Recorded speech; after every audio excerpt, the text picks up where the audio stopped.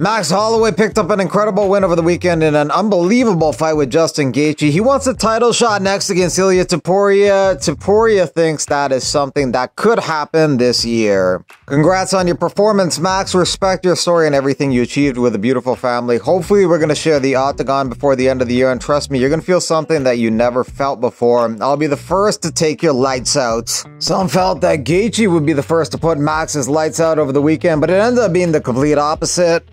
Holloway beat Gaethje, Gaethje beat Poirier, but Holloway was not able to beat Poirier. So MMA math doesn't always work, which is why it doesn't really matter that Holloway wasn't able to beat Volkanovski, but Volkanovski was recently knocked out by Topuria. Topuria versus Holloway is a fresh matchup in the featherweight division. Topuria opens as a -150 favorite. Holloway opens as a +130 underdog. How do you see this fight going? Let me know in the comments below.